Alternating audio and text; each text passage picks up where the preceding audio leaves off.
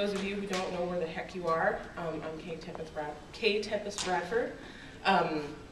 Thank you for coming, especially so early in the morning, especially after staying up till 2:30 in the morning last night.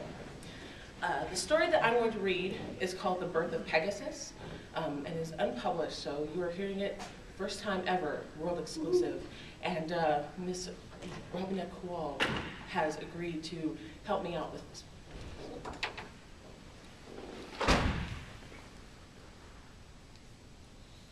Medusa, reflected in the mirror, bronze walls, mirrors, in her temple by the sea, a reflection of the sky. Jealousy causes wrinkles, you know. Athena wrinkled her nose in distaste, then smoothed it out again. I'm hardly jealous of you. Medusa shrugged, then lowered herself into the warm water, letting it lap at her neck gently. So you say, and yet you're still here coveting what isn't yours. Athena never submerged in water, never even allowed herself to get wet. She stayed always the same, as perfect and loving as stone. This temple, by all rights, belongs to me. My city's influence extends all the way to the sea, and everything from here to the Acropolis is now my domain. Medusa's laugh hit her like water slapping the side of a boat. It made Athena's nose and eyes crease again, despite herself. Land and war and acquisition are your domain, my little love, but this is the temple of the beginning and the end, of life and death and rebirth, all far above your head. Medusa flipped water playfully. Athena deflected it, her frown slowly forming into a smirk. The old ways are dying. Only the most isolated, backwards people still garland rotting horses' heads and look for you to pull spring up from the depths. Their ways will wither and disappear, and so will you. Medusa gazed up at her daughter, then smiled the smile Athena hated most, patronizing yet reserved, a smile that said she knew some secret, some wisdom the younger goddess did not. Athena would not give in to that smile. I advise you to leave peacefully before I decide to force you out. This temple will be mine. She turned, and a whisper of wind was gone. As you wish, daughter, as you wish. Medusa, galloping through my dreams, black coat shining in the dark, opening the gates, I fall in. Perseus cannot sleep again. He sits awake in the night, listening for the sound of hooves, looking for her mane in the moonlight. She hunts him in dreams, has haunted him since the spring. A beast. What? A beast, you know. He blinks. She's a beast, you know.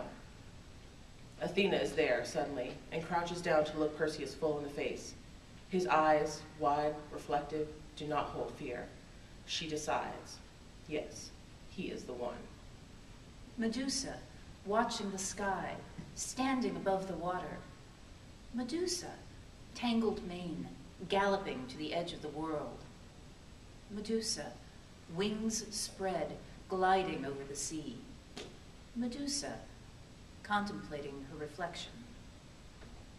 Poseidon washed onto the beach around Medusa's thighs, his water cold but still inviting.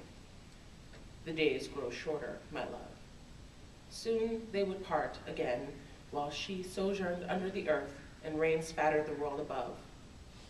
Then we should take advantage of what time we have left.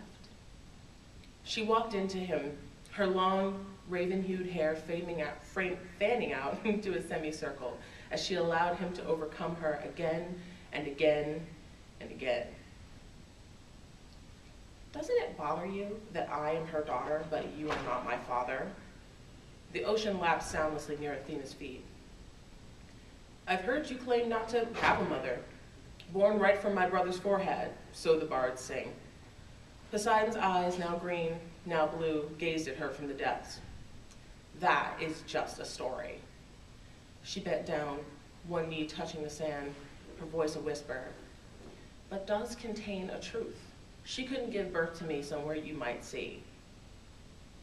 The water roiled angrily for just a moment, then subsided, pulling back with the tide. Athena rose, now with a smile of her own. In my dreams, black raven wings come to draw me down from the sky. I can help you, she says. You will find her and kill her and never dream of her again. But how, Perseus asked. She's a monster, nothing more. A monster that can die. Black Medusa, galloping along the shore, trying to outrun the ocean. Waves crashed into rocks, launching spears of mist through the air. For once, don't go. Poseidon wavers between begging and commanding. I have to. Medusa never wavers. Then don't return. No roar can match that of the sea. Don't say things you don't mean. She stood fast against the sea and spray and salt reaching into every part of her. Then suddenly it stopped, Poseidon taking form on the beach, arms aching to envelop her again. What grows inside you is mine? Medusa caressed his wet cheeks. What grows inside me is mine.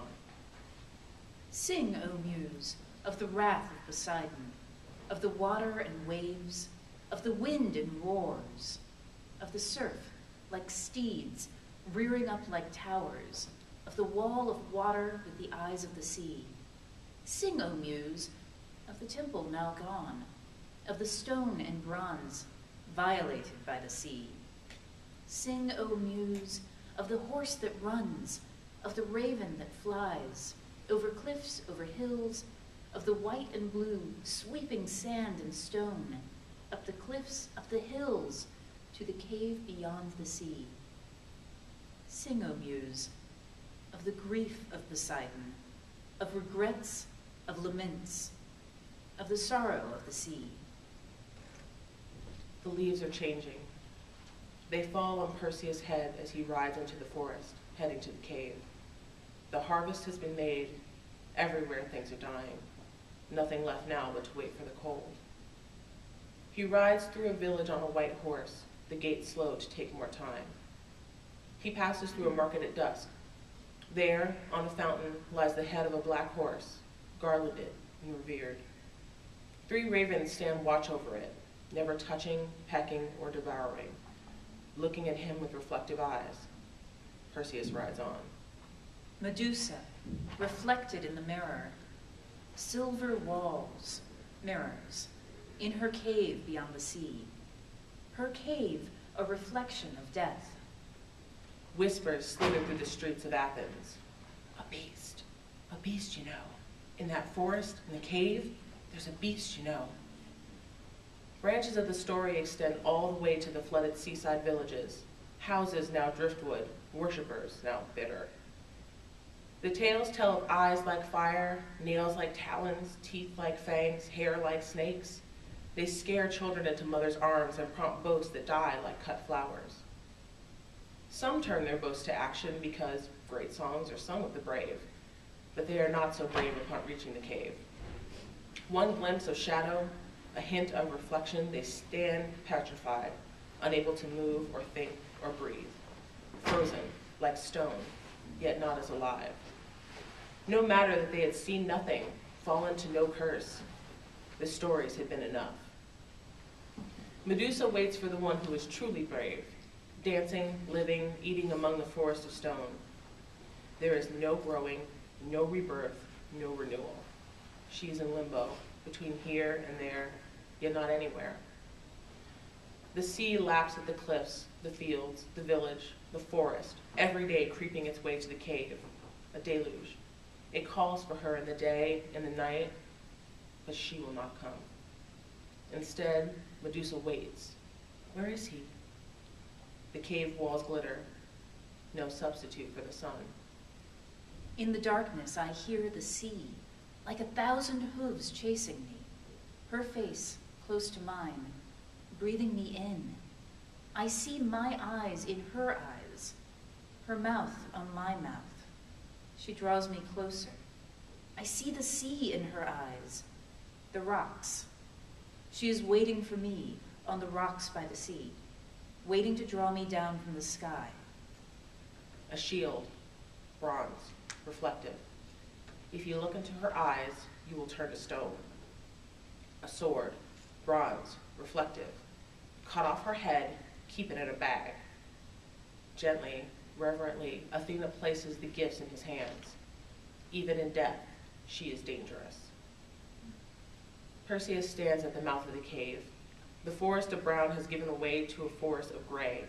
The terrified faces are still, hard, their complexion stone. Water from the sea laps at their feet, and hard blue-green eyes waver on the surface. Be brave, Athena says. You're a hero. He could not feel less a hero. Medusa looks at herself in the mirror. She resembles the world, old, dying, flooded, tired. It would be easy to slip away, to go down deep into the cave and remain unrenewed forever, but she will not. In one breath, she revives herself one last time. Young again, beautiful again, Medusa waits. The cave walls glitter, silvery, reflective. Perseus moves cautiously from stone to stone, deeper and deeper, closer to the darkness. In the walls, he spies a reflection, movement. His sword, now trembling, is held high. Before he can strike, before he can close his eyes, she is there.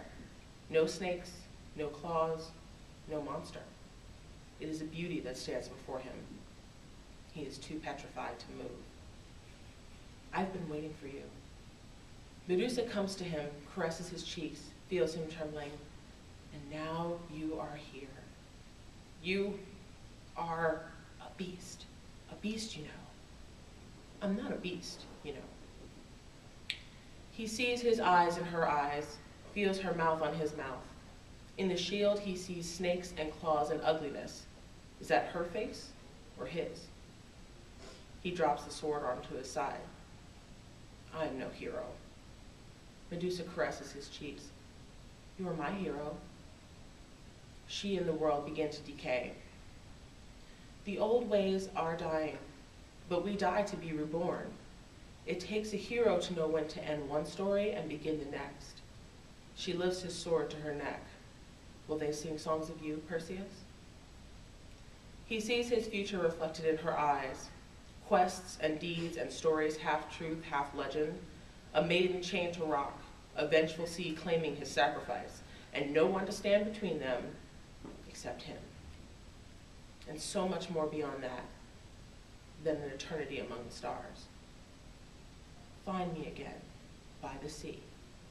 Her voice fades and is gone. Perseus draws back the sword and swings.